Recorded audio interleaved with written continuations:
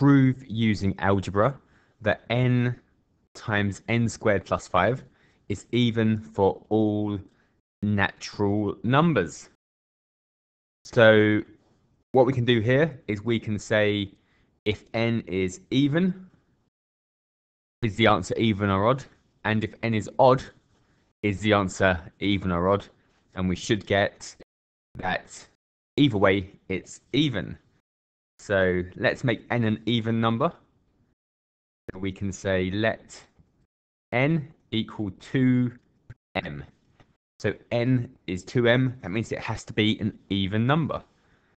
So we'll have 2m times 2m squared plus 5.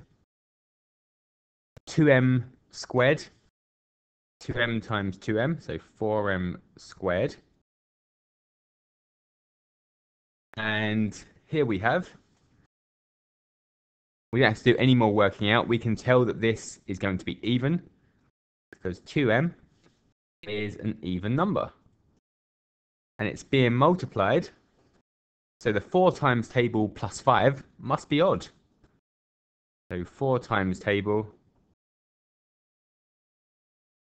plus 5 must be odd. So here we've got an even times an odd, which means we've got an even answer. So if n is even, the answer is even. How about if n is odd? So we can say let n equal 2m plus 1. So an even number plus 1, that makes it odd. And in this case, we'll have 2m plus 1 times by 2m plus 1 squared plus 5.